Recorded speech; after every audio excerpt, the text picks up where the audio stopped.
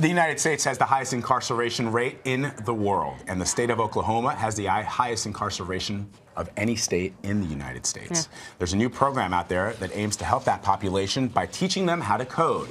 Priscilla Chan is the wife of Facebook founder and CEO Mark Zuckerberg and the founder of the Chan Zuckerberg Initiative.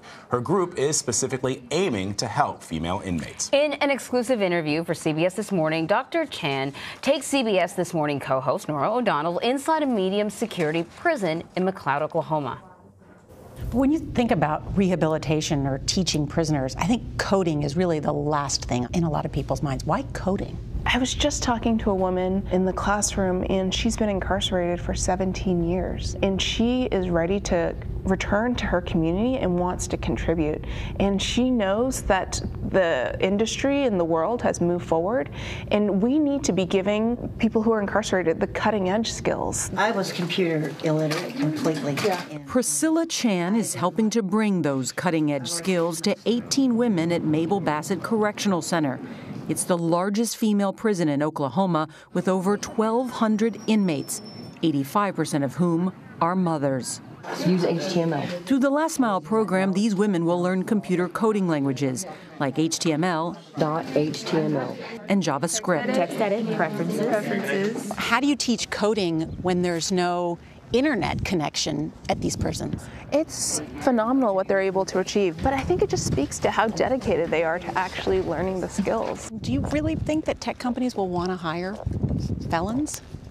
I think they want to hire people who are motivated and have the right skills, and so yes, I do. She realized technology could help unlock opportunities for others when she and her husband, Mark Zuckerberg, visited the Last Mile's coding program at San Quentin Prison in 2015. 70% of individuals who are incarcerated will come back. But if you give vocational training, it goes down to 30%. In the Last Mile program, it is 0%. Inside the Oklahoma prison, we met Taquiana Culver, who dropped out of school at age 13, had her first child at 15, and was in prison by the age of 34. In the dozen years she has spent behind bars, she's gotten her GED and is now a college senior majoring in business. She says she has a 3.9 GPA. How much longer will you be here? 2.5 more years. So you're almost there. I'm almost there. Are you scared when you think about what you're going to do when you get out of here? I am. Not so terrified that I can't think clearly. I always keep in the forefront not wanting to make the same mistake that brought me here. So, or the mistakes that got you here? Yeah. What happened? Literally, wrong place, wrong time, wrong people.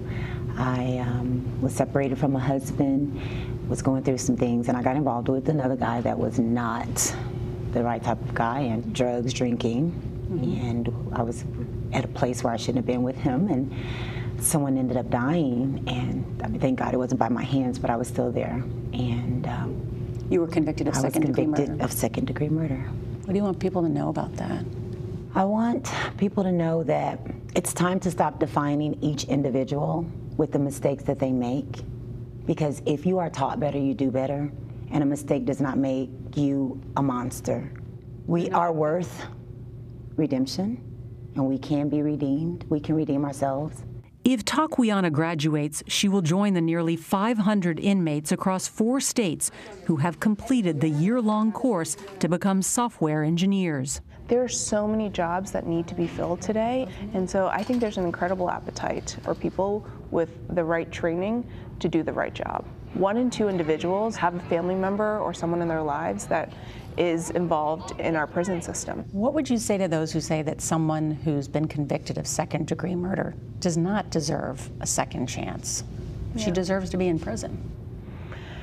I think we have to be aware that all of those women in the classroom and everyone who leaves prison has served their time. Each one of those women is a mother, is a family member, and as Brian Stevenson says, more than the worst thing that they've ever done. Okay.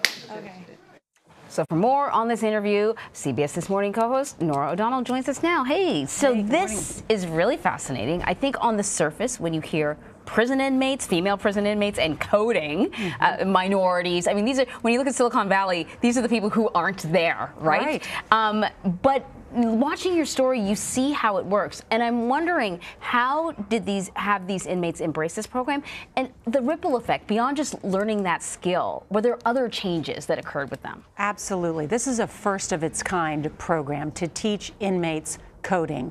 It started when the Zuckerberg saw a program at San Quentin in California in 2015. It's now expanded to a number of states. They are putting this money behind this program, and the idea that recidivism is one of the biggest problems, that you get out and 75–80% end up back in prison. So one, let's teach them a skill that they can use. One that's a good paying skill. So let's teach them, most of them are computer illiterate, and that's part of this criminal justice reform, which is a larger part of the Chan Zuckerberg Initiative, which is, by the way, is one of the largest charitable organizations in the world, only perhaps a little bit larger than Melinda and Bill Gates' organization. So I think this is a way to help people who need help. They've largely been, the taxpayer dollars are being spent just to house them and feed them. There's not a lot being spent on the reform initiative, and so that's what this is aimed at. You know, it was so interesting listening to your interview with her over the last couple of days that aired on CBS This Morning, because we were saying earlier how just normal she seems, and yet she's seen a lot of things, and she's experienced a lot of things that have led her to take this initiative on. I want to play a little bit of your interview with her when she talks about the experiences that she had as a doctor and why that transformed her. When I was taking care of kids in San Francisco Safety Net Hospital, I realized that almost every single one of my patients had a parent or family member that was incarcerated. And I felt so deeply then that the potential of those children, who a lot of them were not unlike me growing up, didn't have the same opportunities because of the way their lives were impacted by our country's incarceration system. I'm the child of Chinese Vietnamese refugees who, in my opinion, got really lucky, and a lot of people helped me in a way that allowed me to reach my dreams and become a physician. What I love about that response to your question is that it's so rare to hear people saying, look, I'm not here because I'm better, smarter, or I pulled myself up by my bootstraps and nobody helped me to get here. They recognize that there were a whole host of things and infrastructure that got them there, and they want to give back. Right. She is, of course, the granddaughter of Vietnamese, Chinese boat immigrants who left to come to this country. You know, they didn't have a lot. They settled in a Boston suburb. She won a full scholarship to Harvard and almost left because she felt like such an outsider when she was at Harvard. And I think what I learned a lot about is we are the product of our circumstances in many ways. Just like Tuck Culver, the inmate that was in there, who dropped out of school when she was 13 and didn't have a lot going for her and got mixed up with a bad guy. In Priscilla Chan's experience, she knows a lot about coming from a struggling family, the immigrant experience, taking care of people who are in the hospital system whose parents have been part of a correctional facility. She has that empathy from experience, and I think that gives her a lot of credibility when she lends her support to these types of programs. This is a massive endeavor though. Like, this program is just one component of a massive endeavor. And when I thought about incarceration, I thought this is like strikes right down to the heart and soul of this country. Yeah. The sort of the core inequality and that ripples out in so many other ways. Well, here's what I learned, and we know that criminal justice reform has been one of the few bipartisan initiatives that has passed during the Trump administration, even backed by the Koch brothers, which are considered one of the leading donors to conservative causes in this country.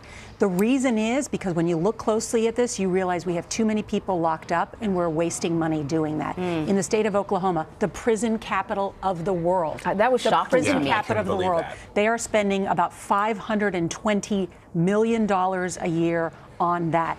If they said they just kept it at like what the rest of the rate, they could save their state about $125 million. That is money that is not going into the educational system. There are women in there like Tuck Culver who've gotten her GED, who are in a business program, a graduate business program, learning how to code. Do we need to be housing them for multiple years? That's a question about the strict sentencing laws, and so it's good that we're shining a light on this.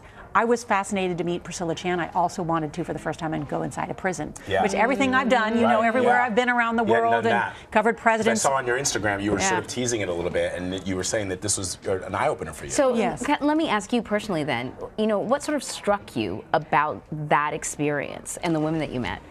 You know, it was sad. You know, you think about, I mean, I can't imagine spending a dozen years of my life where you can't leave. The women's room is probably not much bigger than this table with 2 beds this close together. If you've been behaving, you can have a TV in your small little room with an antenna. They can only watch the broadcast networks. So some of them have watched CBS This Morning. But it seemed a lot of people knitting, a lot of people reading. You know, there was one woman there who was on death row, but I got a sense that there was a lot of, and even from the prison officials said, we're keeping people in prison too long. Wow. They are educating themselves. It's time to get them out into the real world and save this state money. Yeah. Such an interesting interview. I also did like when you asked her when she met Mark Zuckerberg, and I guess you said, you know, she was like, oh yeah, well, I wasn't even sure I was going to stay at Harvard. And you're like, but you're dating Mark Zuckerberg. And we were like, well, I guess she probably didn't know he was going to become the world's richest man. Right, and she did tell us, I said, what do your parents think about the fact that, you know, here you were, you know, a child of immigrants, and now you're a billionaire philanthropist. She said, all my mother cares about is if I'm still practicing medicine. Are you still a doctor? We joked about that. Being first-generation Americans, I was like, that is something my mother would say. She's like, I know you're on TV, but did you ever get your college degree? Exactly. Are you going to get my mom, are you going to get a master's degree? Make sure you get your graduate degree. The fact that she got teary-eyed, too, I think, Rizzy, should have touched us, because I think when you're the child of an immigrant, you realize the sacrifices that your parents, you know, took on to get you here, and you're like, man, I can't waste that, you know? Thank you, guys. Thank you. So good to see you. Appreciate it.